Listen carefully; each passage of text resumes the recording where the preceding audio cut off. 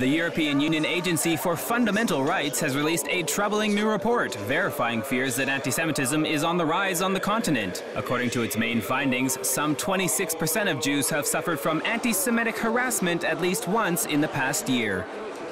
According to the report, some 40 to 50% of Jews in France, Belgium, and Hungary said they were considering emigrating as a result of the harassment as they no longer felt safe.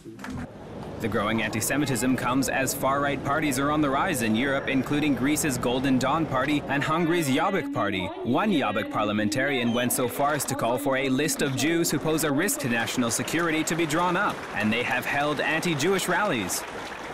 The rising racism also coincides with an increase in Muslim immigrants to Europe, some of whom bring extremist anti-Israel ideals with them.